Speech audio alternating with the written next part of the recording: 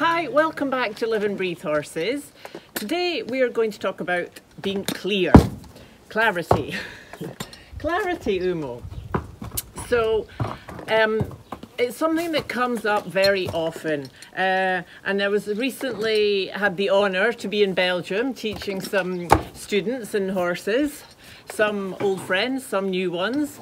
That's such an honour and pleasure to be able to do that and be there live with people and, you know, be part of their journeys. I just love it. But this is, if there was one thing I could say that comes up over and over again, it's this: clarity. So,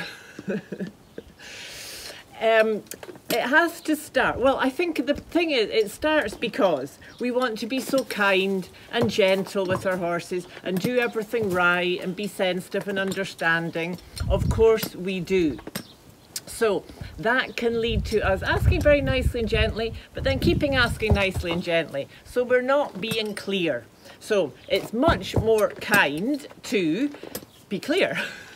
You know, and if we have to be firmer, if saying, hey, come on, you know, we always offer a good deal, ask nicely first with our intention, our energy, then our hands on our legs or whatever it is we're doing. But when that doesn't work, to step it up a bit and say, hey, I'm talking to you. And if still not, say, hey, come on, listen. And then reward when they do listen.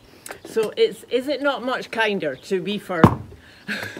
You know, they feel a fly crawling on them. They feel an intention from another horse from 50 meters away. So it's not they don't feel it. It's just if we're vague and keep saying the same thing in the same way, they're just going to start ignoring us. So much kinder to be firm, and then when we have to be more firm, that we get in, boom, and get out as quick as we can. Make sure it's effective, take the feedback, make sure we get a reaction, and have a huge open-hearted yes when it does work, especially if we have to be firmer, and being firm without getting hard.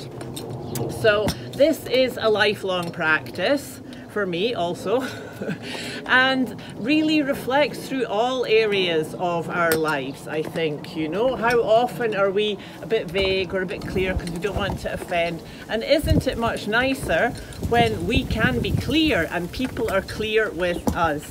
So I hope that's useful for you. Like I say, it's something I'm always aware of and working on.